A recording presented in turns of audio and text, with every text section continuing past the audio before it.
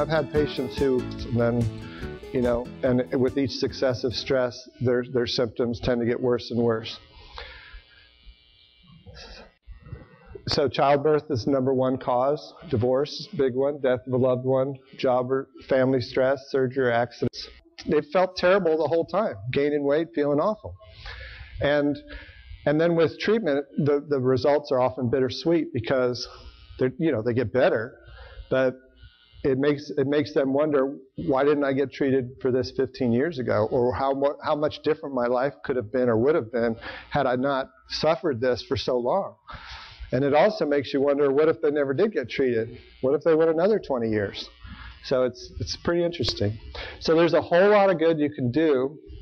It's very economical. It's very convenient to many people, and so it's a really good solution for a lot of people. It's not a cure-all. It's not for everybody, but it's a really good tool to have in the armamentarium for sure.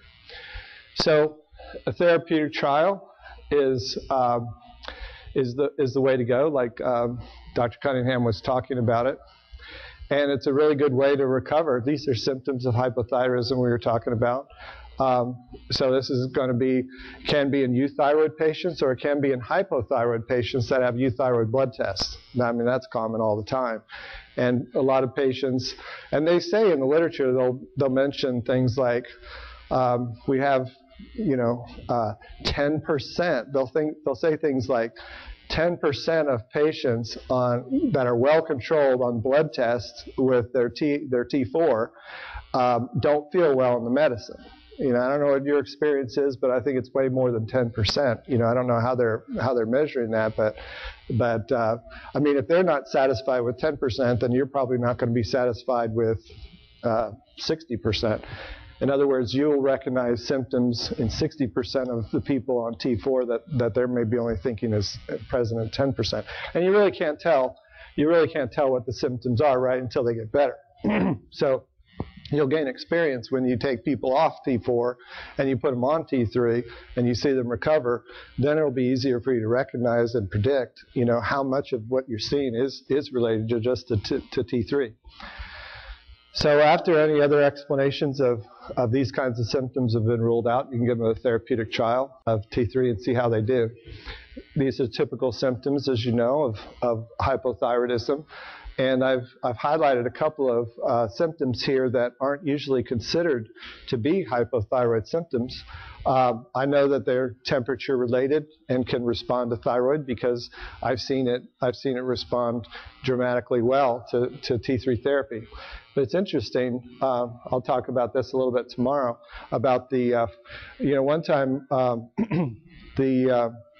one of the arguments the ATA has had against this particular treatment is, I've mentioned that asthma is one of the things that can get better. And they say, well, asthma is not related to thyroid. That was 20 years ago. And that's probably true. There's not a lot of research, not a lot of people talking about that.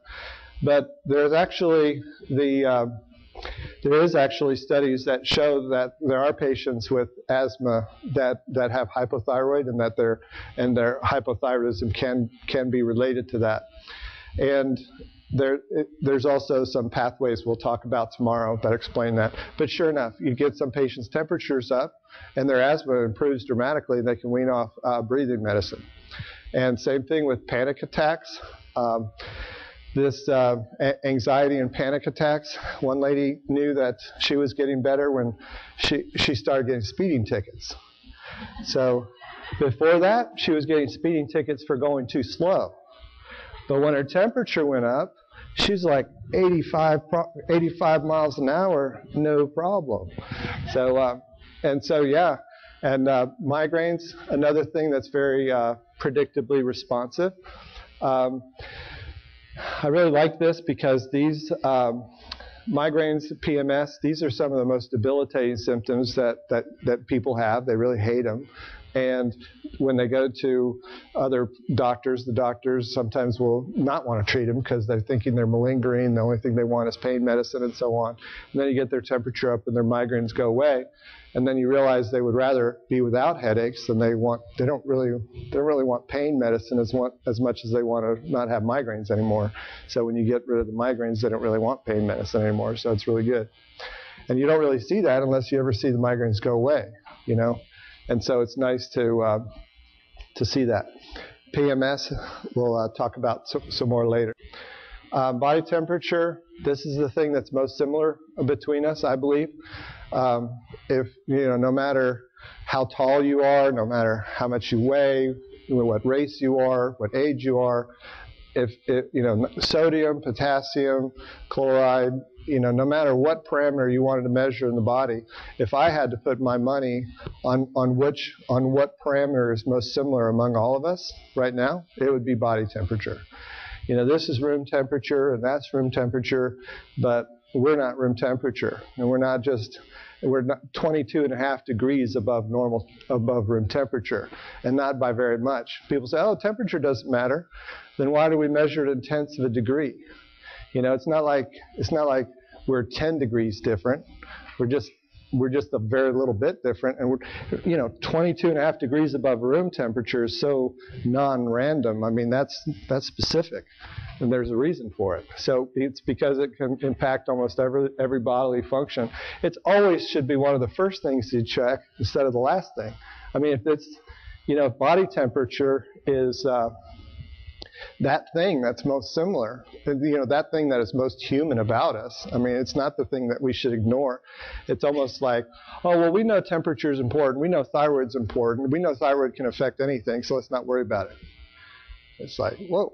You know, it's just like if it's that, you know, it's counterintuitive. It's like looking at the Earth. You know, we're right against the Earth, and we can't see how big it is, and so we don't think about it, you know, but sometimes you just have to think about it. So you've heard all about peripheral conversion. You know that T3 getting to cell is crucial.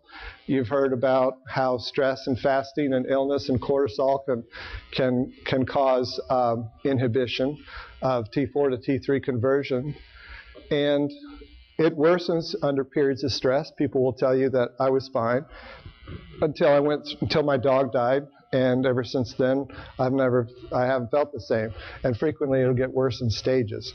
I was fine until 10 years ago I lost my job, then I got divorced, and then, you know, and with each successive stress their symptoms tend to get worse and worse.